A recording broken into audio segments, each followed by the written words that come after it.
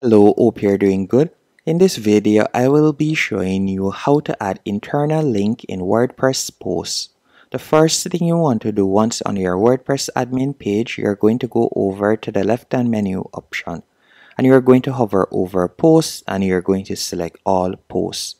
After you have selected all posts, if I were to scroll down and for example tap on published, you can see that I have 3 posts published right here.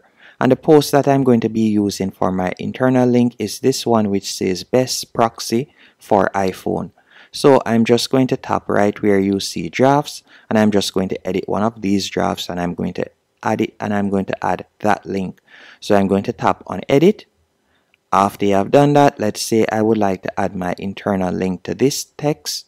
You can add it to text and you can also add it to photos. So I'm going to add it to this text. So you would select the text. Then you are going to tap on the link icon. After you have done that, from there you could type in the name of the post that you would like to link it back to. So for example, I could type in best and you can see the post right here, best proxy for iPhone. I would simply select that post.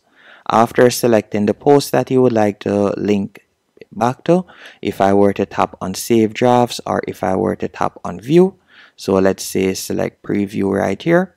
You can see if I were to tap on this link, it would redirect me to that post. So you can see right there. And that's it. That's how to add internal links.